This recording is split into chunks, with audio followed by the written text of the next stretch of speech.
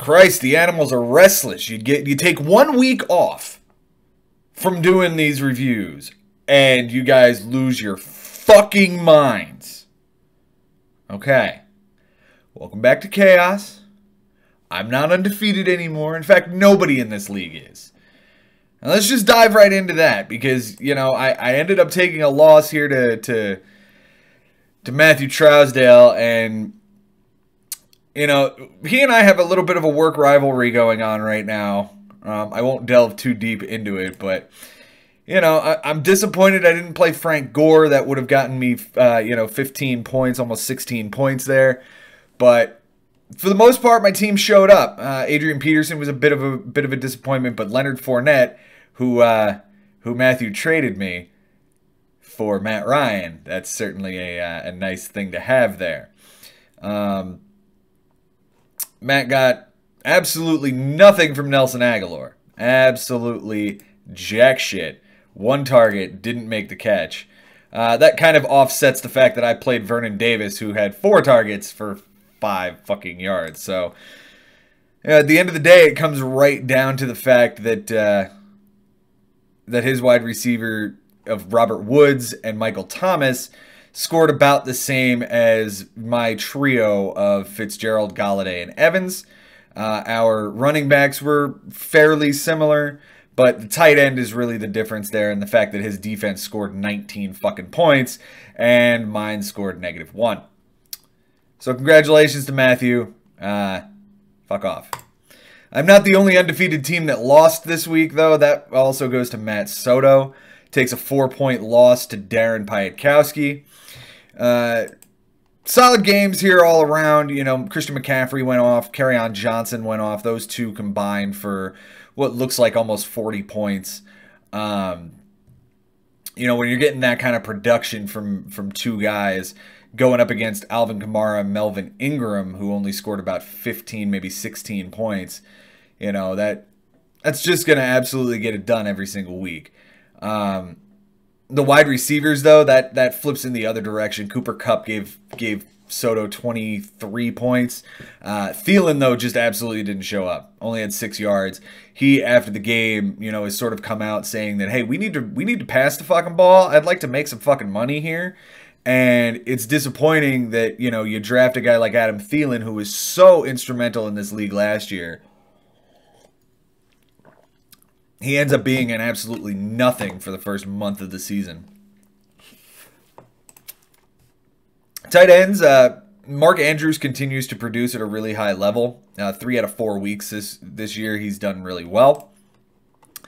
Defense and kickers, you know, a whole lot of, like, this kid Sly in Carolina put up a 12-point game.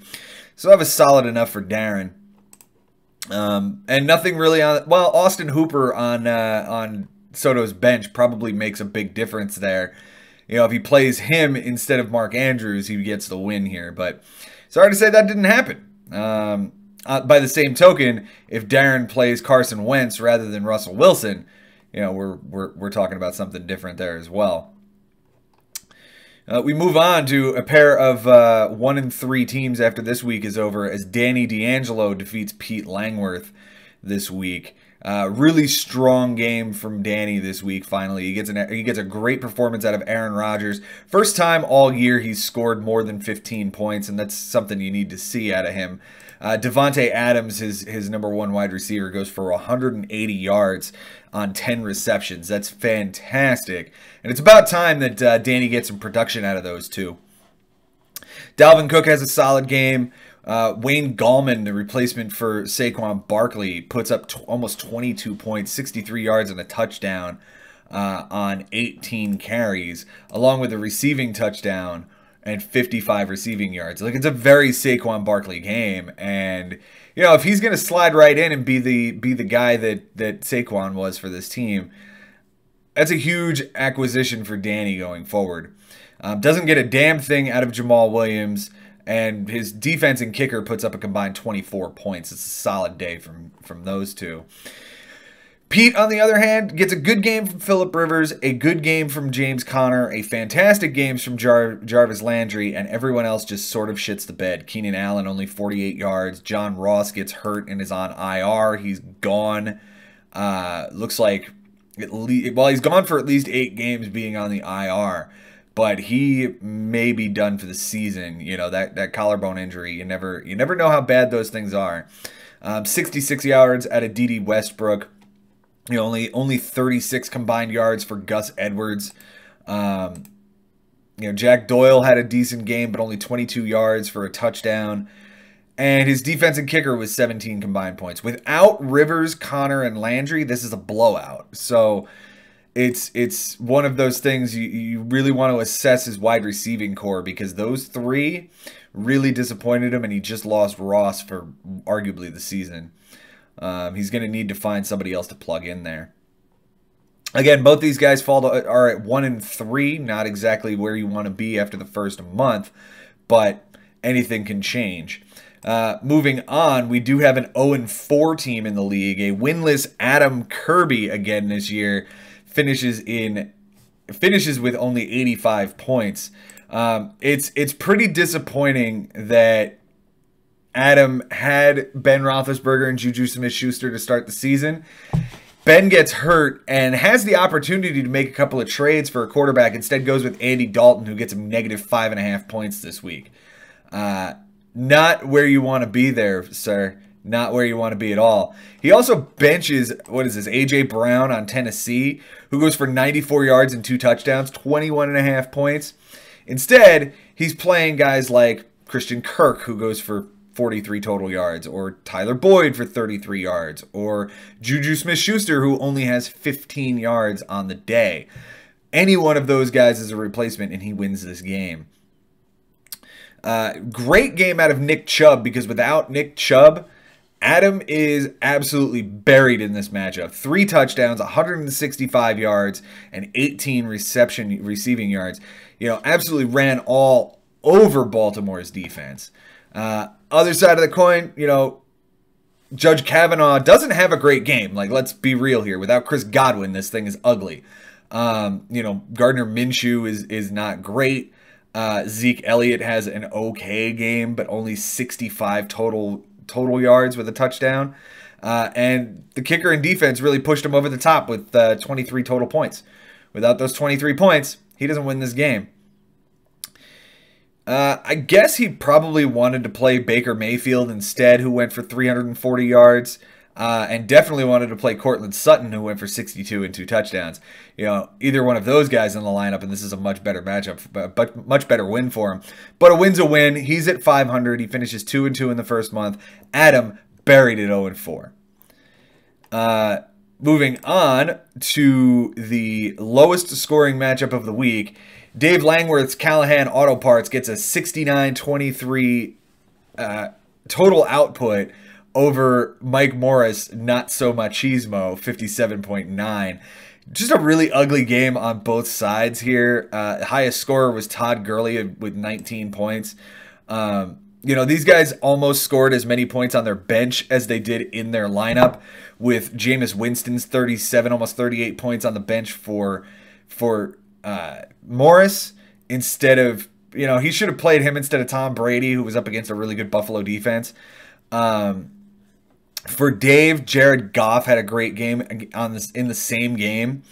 He passed for 517 yards on Dave's bench, where Dak Prescott goes for 223, a pick, and a sack in a no touchdown performance in New Orleans.